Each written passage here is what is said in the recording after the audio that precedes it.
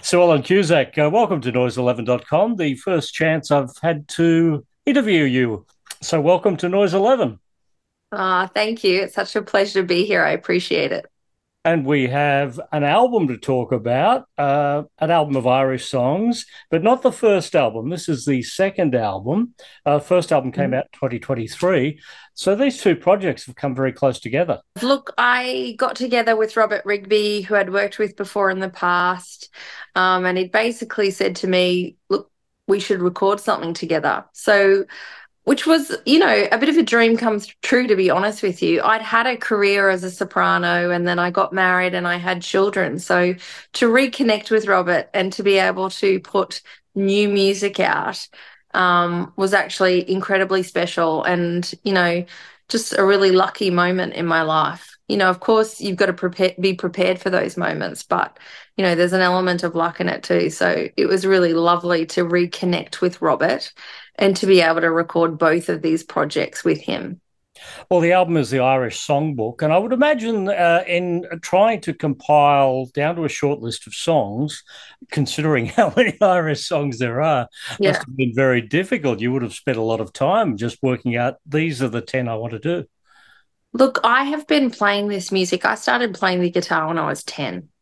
And even though, I was a classical guitarist, I also used to just love playing the Beatles, Elvis, and Irish music because I had an Irish dad. And even on my mum's side, like my mum's mum, she loved Celtic music. She loved the Dubliners. She loved the Pogues. She loved the Clancy Brothers. So that's the kind of music that I grew up playing myself. So I had at least a good 20 years of Irish music, of playing Irish music to actually filter through and figure out, what meant the most to me and what I thought people would love. Well, let's do a bit of a deep dive into the songs because, when I went and started to research a bit of what each song was about, some of these are fairly new, but, some of them go past centuries back. So I want to jump first in with not the opening song of the album, but Carrickfergus, which is a song that I know very well from Brian Ferry, but it's been Yes, recorded by Van Morrison and even Damien absolutely. Leith, who's on this record. Yes, Well, yes. yeah. I mean, what a pleasure it was to sing with him too. What a great guy and such a beautiful voice. I mean, I was such a lucky girl to be able to work with him. Well, we'll get to his song in a moment, Carrickfergus. It doesn't go back that far. I think it's probably about 40, 50 years old. It's not, by comparison to some of the other songs, a really old song. Yeah, it's not. And to be honest with you, it's such a prolific song. As you said, so many people have recorded it. And I had relatives, I've got an uncle that's been in the music business in Ireland for a really long time. And he was like, this is just one of those really quintessential Irish pieces that people love. And, it's the heart of the storytelling of Irish people. And it's something that they do incredibly well. And for me, as a classical crossover singer, you've heard so many people cover this song, but it was really special for me as a classical crossover singer to even be able to sing it. Like it just lends itself to so many different genres of singers. Well, a song about the people, and we'll get into the Damien Leith song, Isle of Hope, Isle of Tears. And this is about Annie Moore, the first Irish immigrant into the USA. That's it. And I mean, what an incredible melody and the sentiment behind the lyrics. I mean, it just really resonates with people. Like the history of Ireland at times has been so sad and so hard.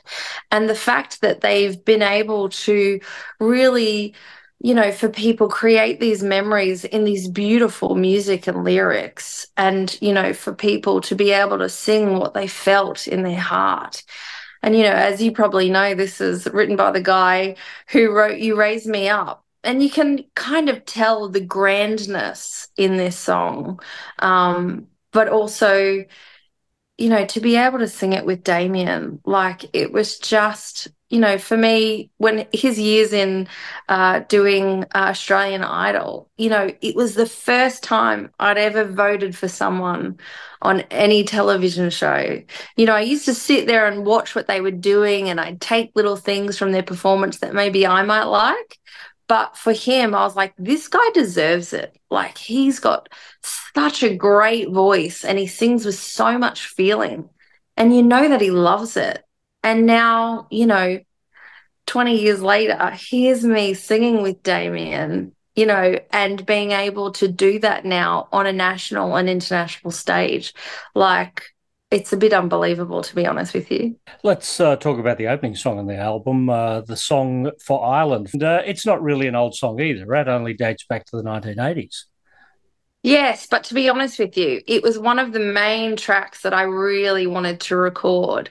I grew up listening to Mary Black and I loved her voice, and she was such an incredible Irish artist. She sang the most beautiful song called Magillamah, and that really resonated with me. And then from that one song and listening more to Mary's catalogue, I found the song for Ireland. Now, it's been covered by every Irish artist that's out there, but hers really resonated with me. Like, I loved that version of that song. And the Dubliners, everybody, they've all sung it and put their own spin on it. But I don't know, there was something about just being able to sit there with my guitar and play and sing that song. And, we talk about Irish artists and Irish writers and how they are able to tell their story and resonate with the history and, color their words. They just have this incredible ability to be able to connect. And this song is really the most perfect example of that. Like, it's just so picturesque. The next song on the album that I want to talk about, I'll Tell Me Ma, is actually a children's song. It also has a children's game attached to it, I believe. Yeah, and too, even the Wiggles have actually covered I'll Tell Me Ma. For me, the track originally that resonated with me with this song was Sinead O'Connor's version. So Mm. if you have a little listen to Sinead O'Connor's version, you'll be able to hear some of the similarities with that. Hers was slightly more stripped back, and it's ever so slightly slower than what a lot of people sing this, but holy moly, do people love this song live? Like, it is definitely a toe tapping song that people just, whenever there's an Australian band called Murphy's Pigs. There's such a great group of guys that an incredible bunch of Celtic musicians and singers and storytellers. And whenever I tour with those guys and I open for them, I always sing I'll Tell Me Ma, and the crowd go wild. It's so great. From the stage, it's just so fun to watch them all singing. A song that everybody knows, Danny Boy, and I've been carbon dating this one. I come up with the year 1910. So this one's Yeah, a century old. yeah, yeah. And look, I had to sing this song. Absolutely, I had to sing this song. And this version is actually really special. It was originally written for Roy Orbison.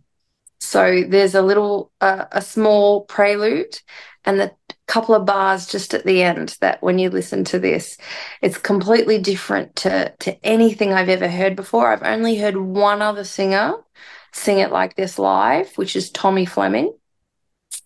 And Tommy is the only other person I've ever heard sing live. And when I delved a bit deeper, I actually found that it was written for Roy Orbison. And we've actually just filmed a film clip for this because it was just such a special song to record and special version.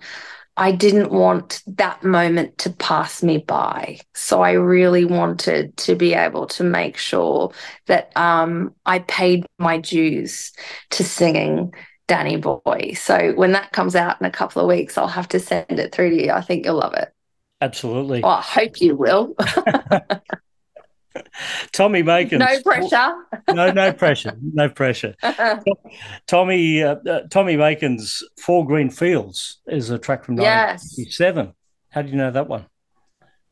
When I was about 14, I often used to sing at a fundraiser for St. Patrick's Day. It was actually a fundraiser that used to help pay for students to be able to um, have their education through Catholic education. So I used to always sing at that fundraiser to make sure that those children would have their education paid for. And it's something that I've done for years. So even when I was living in Sydney and Brisbane, I'd travel home to Bundaberg to sing at that concert. And every year I wanted to sing this song, and my mum would say to me, "Don't sing it. It's too sad." And now I get to sing it because there's something about this. Tommy Macon's mum wrote it. And, I mean, I've said it about 150 billion times in the last few weeks, but, again, we talk about, the hard times in Ireland and its history.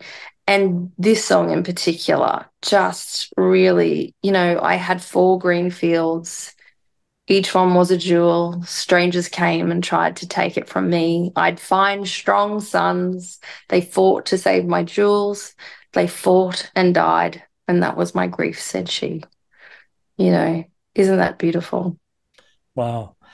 Um, Next song, The Rare Old Times from the 1970s, and this one with Michael Cristiano, who is also the producer of this album. Yes, and I am so blessed to have Michael in my life. Honestly, I've done two albums with him. Both albums have gone to number one on the ARIA charts for the classical crossover charts. And I just feel like it would be so hard for me to work with anyone else. Like, he is just the most incredible musician. And from the full production that was my first album, Whisper of Angels, to it being completely stripped back with the Irish Songbook, with the guitar, the violin, and on the very odd occasion, the odd instrument added in. I mean, you just can hear his skill.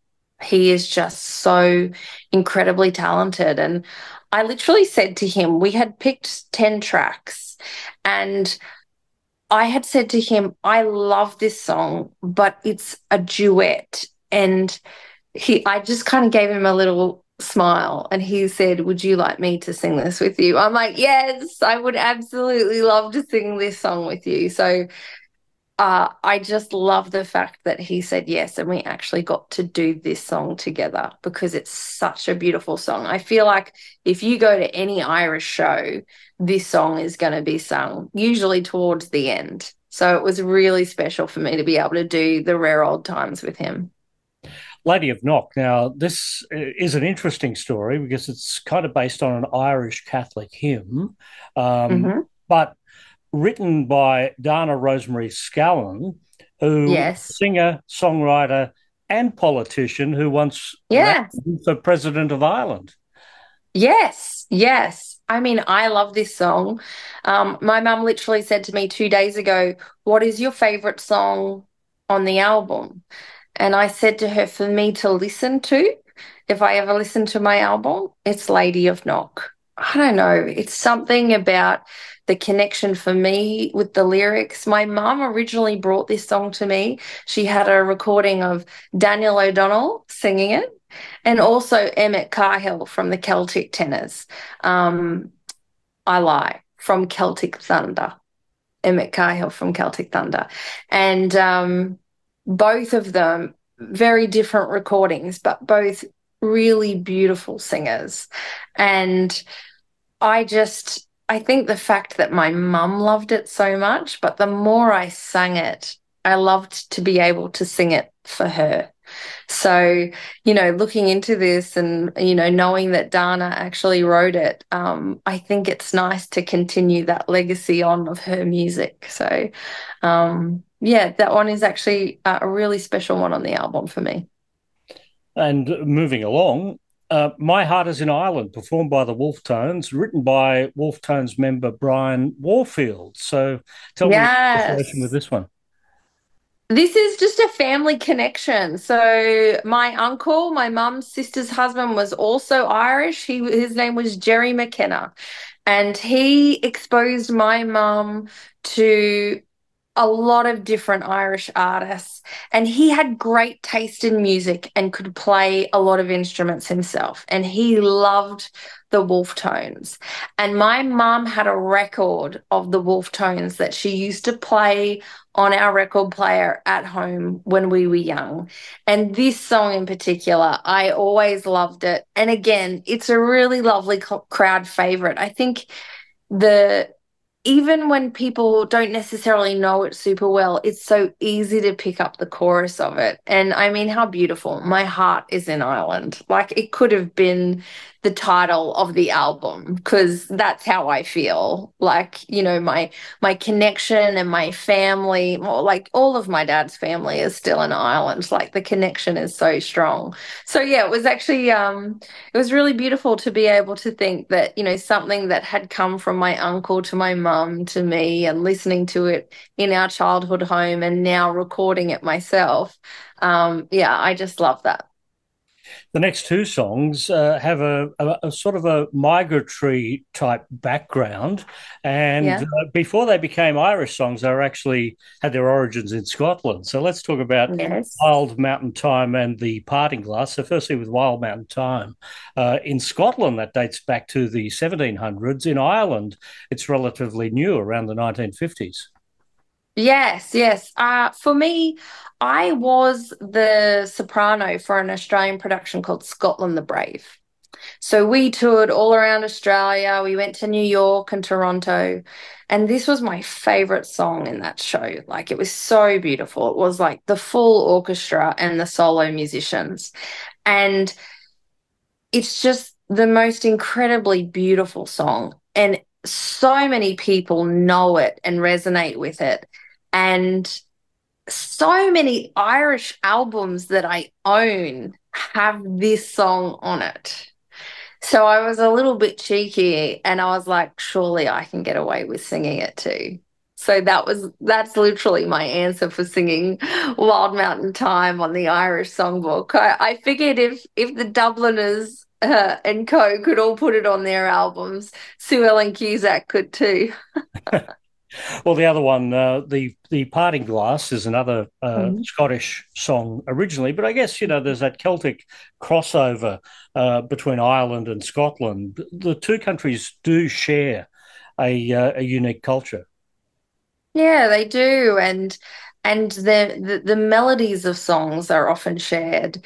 And for me, this song in particular, um, the Clancy brothers would always finish their shows with this song. And in later years, Ed Sheeran, Hosier, so many Irish artists have been singing it live in their shows and recording. But I really loved this song because I loved the Clancy brothers singing it. My family really loved the Clancy brothers and their harmonies and their big jumpers. But my family, my mum and some of her sisters actually went to see the Clancy brothers. And, as you can tell, if you can't tell already, a lot of my music is so influenced by my mother's side of the family. Like my grandmother and my mum just played it all the time. And then in later years to be able to go to Ireland and be able to talk, the possibility of recording this album through with my uncle who was in the music business. Like he just loved the fact that, even though dad moved to Australia, that the roots were still so deep here in Australia. Well, it's always a pleasure to hear music on a physical disc. We love Yeah. hearing the physical disc, being able Yeah. to read, open up the cover, get all the information because you've gone to great lengths to give us a lot of information in the Yeah. in the booklet as well. So, this is the only way to hear the Suellen Irish Songbook album on the physical Oh, disc. thank But you. And what you those that want to just skimp, they can stream it too. yeah, of course they can. It's on Apple Music and Spotify and Deezer, etc. But my mind has just been blown at the support of people buying physical copies. Like it has been so wonderful and so lovely to be able to actually hand it to them and give it to them and talk about the stories behind them and why I have thanked particular people and how they've influenced me in my life. I think there's something so special about a physical copy, and I'm sure there's plenty of people out there like me and yourself that still have CD players where you can actually physically take it out and like there's so many artists over the years, as a music lover, between CDs and records and tapes, it's the memento of that time and that memory in your life. And, I really do, I think it's so special that people will still buy a hard copy CD. I think that's so lovely. The support has been so overwhelming. I'm an old guy. My first album was on a pianola reel. No, you're not. So, well, it's been Yes, you great to are. talk to you. That's So the album, good. the Irish Thank Songbook, you so Suellen much. Cusack at Noise 11.